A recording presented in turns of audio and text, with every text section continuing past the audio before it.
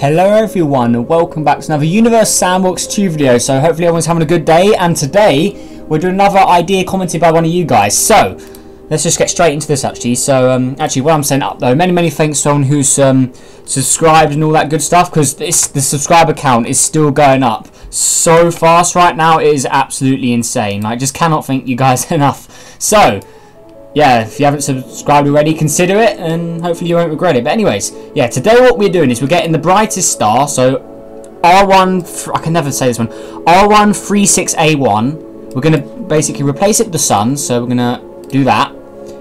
And then we're going to shrink the solar system till Jupiter is at the orbit of Mercury. So let's go and do this. So shrink system is here. Is that working? Wait, is anything happening? Shrink. Dang it. Anything? Please? Shrink. Come on. Game's broken, people. What if I slow down time really fast, then hit play, and then press auto orbit? Let's try that. So if I slow down time to pretty much nothing, so let's go to the lowest it can go. So we're gonna have to delete the sun, it looks like. So let's go in here. Is it sun? Please behave, sun. There it is. Sun. Alright, get rid of you. So then we'll go tools and we'll go auto orbit. Now we're gonna have to quickly hit play and hit pause. Okay, so the temperature didn't heat up. Okay, that's good. So now these guys should be orbiting this star. Okay, they are. Perfect. So now here is Mercury. So just looking at Mercury, we've got to remember this number actually. So Mercury, no, I don't want to do moons. Mercury is 0.325 AU away. So we need to get Jupiter to that point. So that's going to be pretty interesting. So we'll keep an eye on Jupiter's stats there actually. So 0.329. Okay, got to remember that. So now we need to shrink the system. So tools, and do this, and then shrink system. Okay, so perfect. So shrink. So you can see the settings on Jupiter going down there. So 0.3. Okay, so let's just put it to that. So shrink. So 0.3. Okay. Oh, that's changed. Okay, 0.3. Come on. 0.6. Okay, so a little more. Shrink. Now don't expand, shrink. Alright, shrink. So 0.325, so 0.332 or 0. Okay, so this is pretty much the closest we can get it. So actually no, is it? Actually, or is it this? Oh no, we got it. Look, 0.325. Oh, we got it dead on. Perfect. Alright, so this is in the exact right place. So damn, this is going to be intense. Look how close Mercury is to this. I think the solar system is going to be in for a bad time. Like you can see Saturn here as well. Damn. Where's Planet 9 at? Or Planet 9 is still at a relatively safe distance, I guess. It's at 11.11 AU. So this is like the distance of Jupiter or Saturn or Uranus, I think. Somewhere around that distance. So this thing's still pretty far away. Sedna, look at you. So Sedna's still reasonably close. But anyways, as soon as I hit play, I think all hell's going to break loose here. Venus is gonna literally boil. So yeah, this is clearly how to roast the solar system, because this is the brightest star ever discovered here. So this is gonna be pretty crazy. So if I hit play, we're traveling pretty much as slow as the game can go here. Anything happen? Okay, so we're gonna have to speed up a little more. So let's go to about real time, I guess. So not milliseconds. What do you mean simulation can't run any faster? You're having a laugh. There's no way. Look at this. 70,000 degrees. Venus is already smoking up, and it's only been a few milliseconds. It's only taken milliseconds for the planets to start like spraying out material. Look at this. It's only been milliseconds. This is insane. Mercury 30,000 degrees, and it's still increasing. Wow. Okay, what if we speed up to a few? Oh my god, this is insane. Let's just put the background on just stars, just so we don't have the Milky Way in the way. Series, you're probably not doing even series. Oh my god. Okay, this is insane. So can we even speed up any quicker than this? Okay, I think we can. Where's Earth? Earth, where are you at? Earth has still got water on it apparently. What if I turn off climate mode? There we go, that fixed it. Alright, so there we go, that's what should be happening. So now, oh my god, this is insane. Oh, look at all the material. Oh, there we go. All the planets are doing it now. So we've got Mars over there. Okay, wait, is Mars... Wait, have we already lost Mars? Wait, Mars? Are you alive? Oh, whoa, look how many objects are left. That's insane. This we've only been going for a few minutes, I think. And this has already happened. Because ignore that 36 years thing. That this simulation was made... Alright, this is a custom simulation, so the time was already ahead anyway. But 36... Or not 36. This has literally happened in minutes. Like, is this the next dwarf planet on the kill list? Is it going to survive? Let's hit play. There's no way, surely. There's no way this can survive. Yeah, but the inner planets are just gone. Like, already. Like, you can see the remains of where they were. But that's it. Wait, did we just lose Saturn as well? Wait, we just lost another thing. Oh, no, wait. So, Sedna and this one. So, it's just Sedna and this one left. Okay, so... Still playing here. Oh, there's no way these will survive. There's just no way. Surely. So it's losing material. We just need to speed it up a little more. This should just vaporize. Surely. There's no way a little object like this could orbit this close to that star. Look at all the trails. You can just see all the spray of material shooting out of these objects. Uranus, how are you doing? Okay, losing material as well. Look how hot it is. 14,000 degrees. That's like double the temperature of the sun if you didn't know. I think the sun's about... Oh, that's more than double. It's like 3 times. The sun's about 5,500 degrees in the game. This is almost 3 times that. That is insane. Sedna, how are you surviving? There's no way. Sedna. And then this one as well. Oh, it is losing size. That was at 600 kilometers a minute ago. Now it's at 593. So it is going down. Okay, so if we speed up as fast as we go. Here we go. This is one of the objects that always survives as well when supernovas go off in my episodes. Sedna. Where is Sedna? Okay, Sedna, you're going to go down finally, surely. Let's have a look. Sedna? Come on, Sedna. Look up, Sedna. Let's go to Sedna, please. Alright, so... Oh, even Sedna's going down. That is very rare. It's very rare in my episodes that Sedna actually goes down here. Look at this. So, it may take a while, but I think Sedna's going to go down. And Uranus and Neptune also vaporized into nothing. Wait, no, they're gone, yeah. Uranus and Neptune can't handle it. Saturn, are you getting any smaller? Even Saturn's going. Damn. But these things are bigger. They've got more mass to lose. They can afford to lose mass. But the little ones, they can't. That's why the inner planets and stuff are already gone. Jupiter, even Jupiter is losing mass. I think this is going to vaporize the whole system apart from Planet 9. Because Planet 9 is just Planet 9. Always. This is the most common survivor in my episodes. Planet 9. How are you doing? Have you lost any mass whatsoever? Let's have a look. Materials. Mass loss. Okay, it's barely lost anything.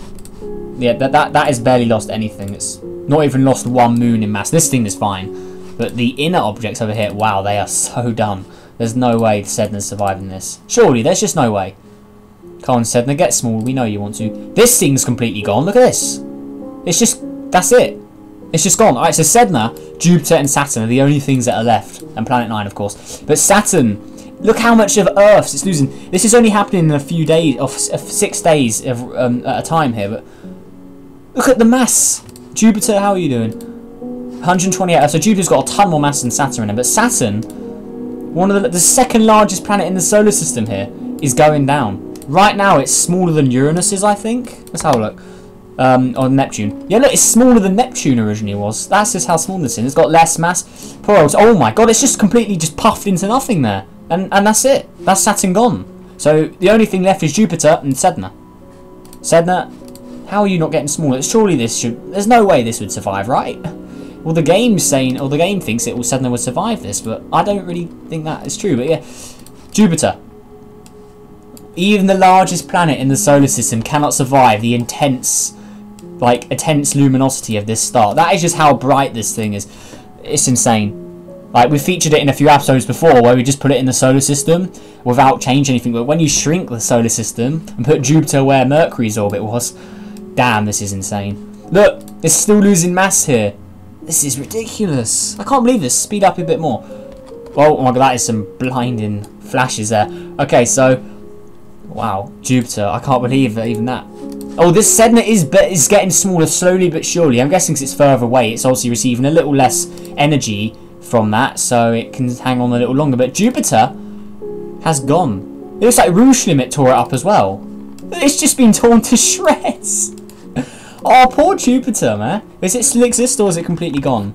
No, Jupiter's completely gone. So this is all that's left of Jupiter, is this lot. Damn. So Jupiter has been reduced to nothing. Like, these are like the size of a mountain. Like, we compare it to Mars, for instance. with all of Mars's volcanoes. Look how big Mars is. Like if we put Mars there, like these fragments are tiny. Look, there's a Martian volcano there, for instance. Let's just quickly grab the fragment. Move. Can I grab it, please? Why can't I move it? Okay, if we just... Okay, so there we go. So here is a fragment, and there is some volcanoes on Mars there. Where's Olympus Mons? If you didn't know, that's the largest volcano on Mars. Is it? Where's Olympus Mons? I think I can spot it from space. Where is it? There it is. That's Olympus Mons there. So if we just compare it to Olympus Mons, which is there, you can see they're the 4 Martian volcanoes there. I don't know these 3, but I know that's Olympus Mons, the largest volcano in the solar system. This is smaller than the volcano on Mars. Well, that is a pretty big volcano, but this would almost fit inside the crater of the volcano, it looks like. Look, that's insane. Look, there's the little crater there. You can see it there. This thing would almost fit in the crater. That's insane. Look how small this thing is. So, that's pretty crazy. So let's get rid of that Mars and resume where we left off. So, these fragments have made a little ring around the star now. That's pretty crazy. But yeah, these probably won't last long. These probably just vaporize into nothing as well, because there's just no way they'd survive. Like, come on now. Sedna, come on, we just got to speed up time on Sedna now. Those fragments are just going to disappear eventually anyway. So, Sedna, you've got to go, buddy. You always survive. You've got to go. Here we go. Now we just have to watch the countdown as Sedna is slowly reduced to nothingness. So, yeah, how are you guys doing today? Yeah, so, this might take a while. Can we go any faster? No, this is the fastest we can run, so... Damn. So, Sedna's going to take its sweet time, because we're going to have it go down properly. I'm not going to make it, I'm not going to enter any numbers in to make this go faster. I'm going to watch it go down properly, because Sedna deserves it. It always just watches and laughs when Uranus and Neptune get destroyed by novas, and then it survives because it's so far away. But today, Planet 9 will have the last laugh. Because I think, yeah, Planet 9 is fine. If we just look at Planet 9, it's not lost any mass. It's still got 10 masses of Earth like originally. It's just really hot. So, Sedna, you're not surviving today. Sedna is going down, ladies and gentlemen. Finally, we finally killed Sedna. It only took like 200 episodes of Universe Sandbox or however many I've made, but yeah.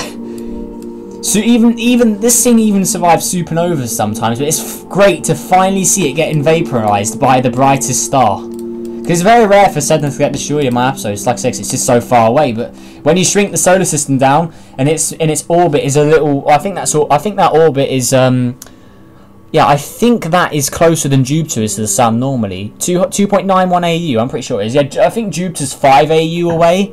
So this would be in the asteroid belt, I believe, if it was here. Actually, let's add the asteroid belt in just to check. So, the asteroid belt would be here. So, yeah, I was right. This would be in the asteroid belt if it was here. So, yeah, remember Jupiter was in the orbit of Mercury, so all the other stuff would have been closer. So, pretty insane stuff. So, this would be where the asteroid belt is. So this is like the location of where Ceres and stuff originally was before, but they got vaporized really quick. So, yeah, there's that. And now this thing is so small. And Sedna, here we go. Should we do a countdown? No, we won't do a countdown, but here we go. Any second now, Sedna is going to go. Yeah, there we go. It's gone. So Sedna has been destroyed by R136A or A1. So all that's left is Planet 9, and that is it. There's nothing left to vaporize. We have destroyed the solar system, apart from Planet 9, which is just Planet 9. Planet 9's always got to be different. It always survives. But yeah. Actually, no. Planet 9's not surviving the punishment. We're shrinking the solar system more. We got to end this off with Planet 9 going as well. So let's slowly shrink it down. You know. Here we go.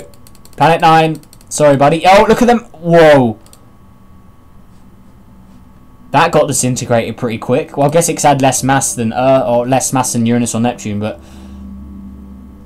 this has just destroyed everything. Just that quickly. That is just how much of a powerhouse this star is. Let's look at the stats here.